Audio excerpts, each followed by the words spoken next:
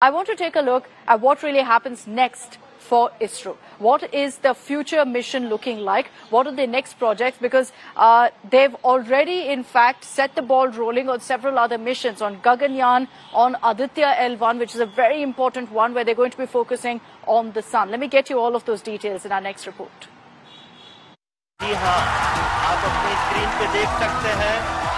In weeks, ISRO prepares to launch its ambitious Aditya L1, the mission to the sun.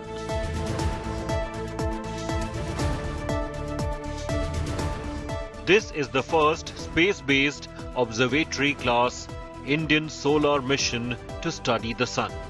The spacecraft would be placed in a halo orbit around Lagrangian point 1 or L1 of the Sun-Earth system. About 1.5 million kilometers from the Earth, Aditya L1 is set to continuously view the sun without any occultation or eclipse.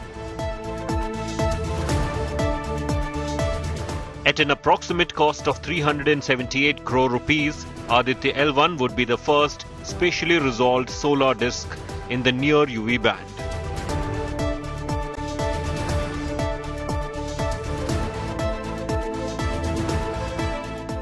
Around January of 2024, a low Earth orbit observatory is all set to be jointly developed by NASA and ISRO at an approximate cost of 12,300 crore rupees. It's called NISAR.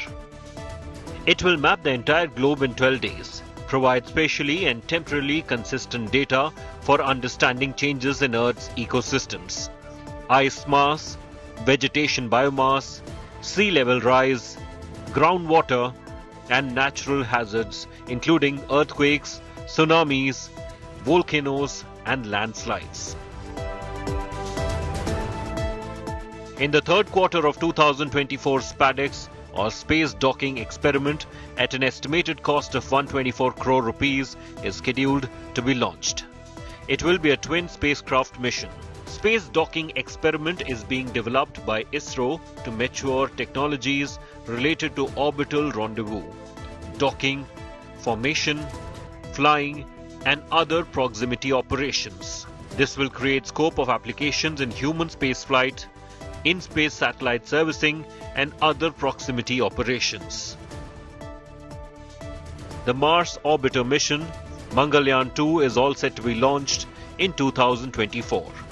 It will reportedly include a hyperspectral camera, a high-resolution panchromatic camera, and a radar to understand early Martian crust, recent basalts, and boulder falls.